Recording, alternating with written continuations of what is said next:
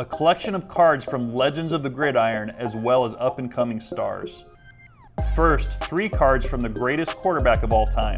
A 2000 Bowman Chrome Tom Brady rookie card graded a PSA 9, a 2000 Black Diamond rookie card graded a BCCG 10, and a 2008 Topps Triple Threads autograph relic graded BGS 8.5 with an autograph grade of 10.